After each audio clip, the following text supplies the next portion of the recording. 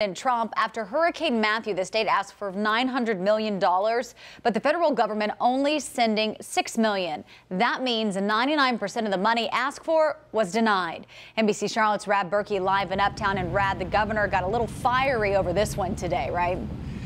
Well, he was clearly more than just upset. He used the word shocked, and he even went so far as to invite President Trump to come here to North Carolina and see for himself the problems that Matthew's victims still face.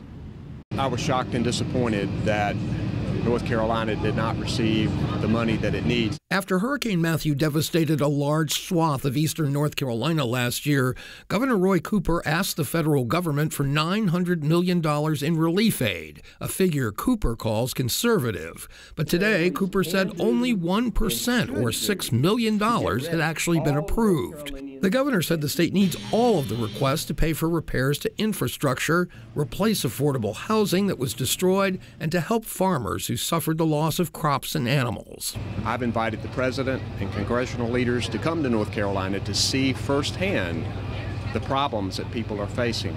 Cooper called it an incredible failure by the president and congressional leaders who Cooper said had turned their backs on victims who are still suffering. We're hoping that they will see the light eventually, but it was disappointing to get this news this time. Asked if he had any idea why the money for North Carolina was turned down, the governor said he had no idea. Reporting live in Uptown, Rad Berkey, NBC Charlotte. All right, Rad, thanks for that report. New at 5, a deadly virus takes over a local animal shelter, forcing it